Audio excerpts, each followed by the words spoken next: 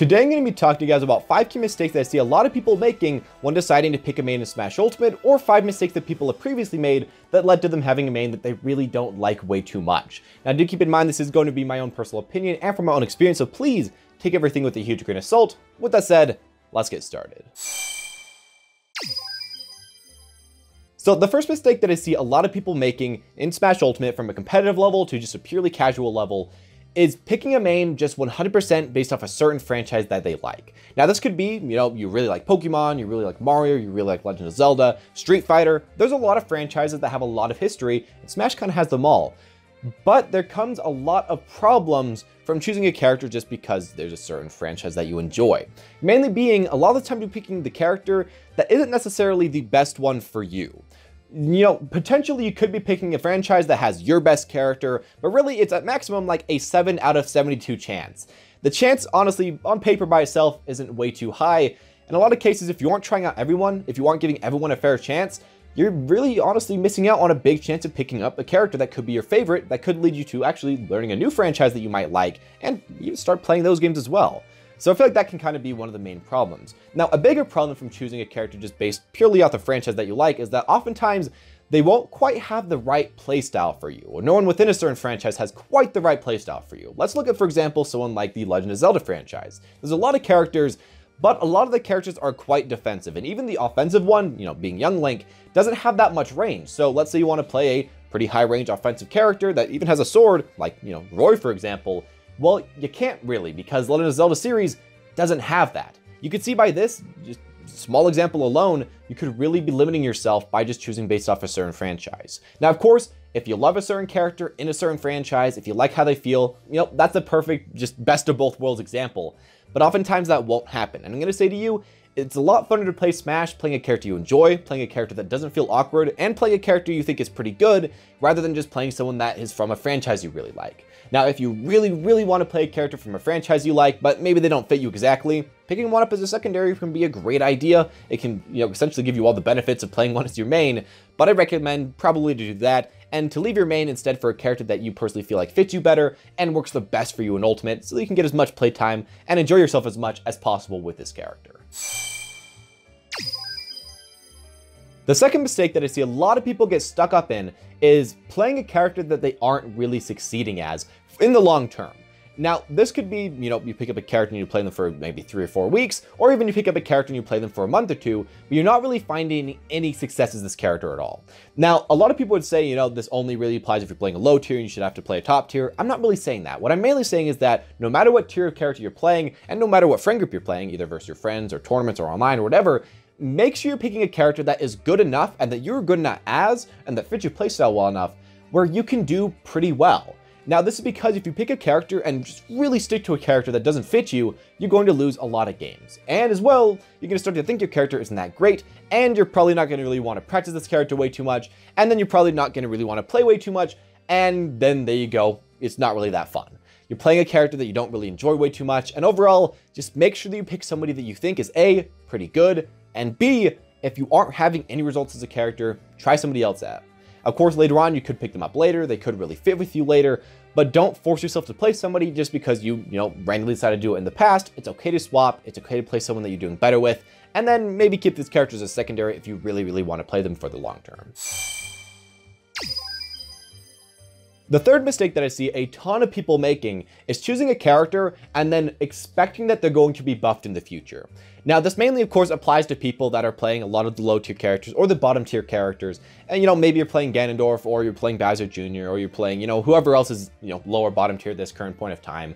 But you pick up this character and you're a player that really wants to win games, you want to do your best, and you're mainly thinking to yourself, hey, they're not that good right now, but in a few months after the patches come through, they're probably going to be pretty good. So, whatever, I'll pick up this character, I'll play them, and I'll really hope that they're going to get buffs. Now, of course, if you enjoy this character for any number of reasons and just want to play them because you really want to play them and you don't really care about how strong they are, that's completely fine. Go on, keep playing them. But if you're a person that's just really hopeful about this character getting buffs, I'd say don't pick up that character, because in a lot of the cases, they won't get buffed. And this mainly comes from information from Smash 4. There's characters like Jigglypuff and Ganondorf who were just, by the bottom, the worst characters in the game for the longest time. But guess what? They never got any buffs. Jigglypuff especially 0 buffs the entirety of Smash 4. And I think that's kind of what you have to realize. When you pick a character, expect for them to be as good at the beginning as they are at the end, with all the patches coming through. Now, of course, they might get buffed, they might not get buffed, but honestly, just expect that they won't and play as if they won't. Don't play your character like the lottery, don't wait for your main to get buffed, just accept where they are right now, accept how good they are, and continue moving forward. And if your character's not good enough for you, pick somebody else. I know that that kind of is harsh, but that's honestly what I'm going to say, and just don't expect a lot of buffs in the future, as a lot of cases, they probably won't come. The fourth mistake that I see a lot of people making is, simply put, expecting that their first main in Smash Ultimate is going to be their main for the entirety of Smash Ultimate. Now, of course, the hope for you as a player is that, yeah, you will be picking up a character, and that will be your favorite character, and you will play them for month and month and month on end, and everyone else will play that same character as well, you know, whatever their character that they're maining, and it'll be great. You'll all get really great at your characters, and you'll have wasted no time on anyone else. And that is, you know, the perfect world. But in a lot of situations, you realize that I actually don't really like this character because X, Y, and Z reasons, or maybe my friend doesn't really like this character because X, Y, and Z reasons as well. And I think a thing you have to realize is that just because you really wanted to play a character, or just because you're really hyped for a character, or just because even you liked a character, you know, while you were casual or while you were just starting in tournaments, doesn't mean that you'll like them later on. And that's completely fine. There's nowhere saying, you know, you played Jigglypuff in, you know, the first few months of the game, you gotta play Jigglypuff now. Sure, sometimes people might say, hey, I thought you were a person maining this character, and now you're maining this, and you just have to say, yep, I changed mains, and they'll be like, oh, okay, that's fine. And that's something that I think is really important. As well, I know that there's a lot of people that just expect to main the same character that they mained in the last game, and this can also be a big pitfall. Sometimes you might like, you know, Marth in Melee, or you might even like Marth in Brawl or Smash 4, but that doesn't necessarily mean that you'll like him in this game. Give every single character you have, and every single character you're playing, and even the main you're currently using, a good shot. See if you like them or not, but don't feel like you have to play that character because you used them in the past. People will just accept that you're changing characters. There's not too much to worry about. I should also note right here that you should really just expect to main a lot of different characters. And as well, it's actually really good for you, because if you just start off playing Smash and you don't really know what you like, you can't really say that you're going to really want to play a certain character for the long run. But as you start to play different characters, as you start to put in a lot of different hours, you're going to kind of realize over time, what do I like the most? Do I like aggression? Do I like defense? Do I like projectiles? Do I like a good juggling game? Do I like really good speed? Do I not really care about that? Do I like to get edge guarded, or do I like to do the edge guarding? That kind of, you know, will come up over time. You'll realize what you like to do and what you hate having done to you, and that'll eventually kind of merge together to the character that you're going to play in the long term. Just realize that, yeah, it does take a lot of time, it does take a lot of mains, and be okay with swapping every once in a while. Of course, potentially it would be the best to play one character forever, but it's probably going to happen, so don't hurt yourself and don't hit yourself over the head way too much for swapping characters. The final mistake that I see a lot of players do is choosing their main 100% based off of a tier list. And I feel like this is just one of those most common things that so many people know, but as well that pretty much almost every single player does anyways, because in the long run, you're probably saying to yourself, hey, I want to pick a good character, I want to win a lot of games, so I'll just look at the tier list and pick someone at the very top. But the thing I'm going to say to you right here is that in a lot of cases, the best characters don't necessarily fit everybody's playstyles. Sure, there might be about 10 to 15 characters that are, you know, relatively as good as each other that, you know, as a very top level competitive player, you probably should pick, but maybe none of those characters work for you. And that's completely fine.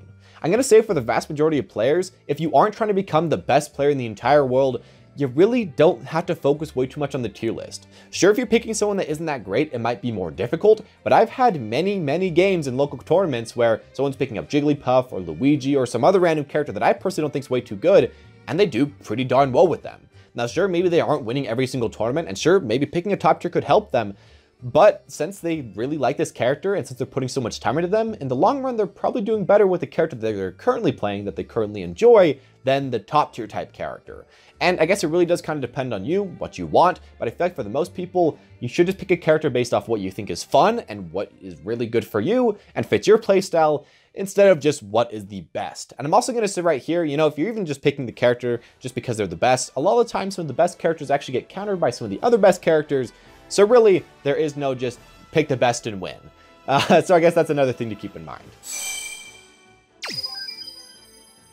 But anyways, there you guys go. My own personal 5 key mistakes I see a lot of people making when choosing a character that personally I hope you guys will not make now that they're kind of in your mind. I feel like the majority of these things are pretty easy to avoid doing once you know that they're there, but sometimes they're just kind of hard to think about doing because, you know, who randomly thinks about a lot of these things? You gotta just pick a main for, you know, whatever reason at the very beginning of the game and don't really think about it too much. So I hope that this could help you guys out a little bit. I know there's a lot of people still looking for a main, and you know, even in some cases, I'm swapping all over the place. So, you know, it happens to the best of us. As always, guys, thank you all for watching. Hope you enjoyed. If you did, Talk About This Crew right now is a playlist of more Smash Ultimate videos, similarly to this one. Leave a like if you want to see more videos like this in the future, and hit subscribe to see them as well. And as always, guys, thank you all for watching, and have a smashing day.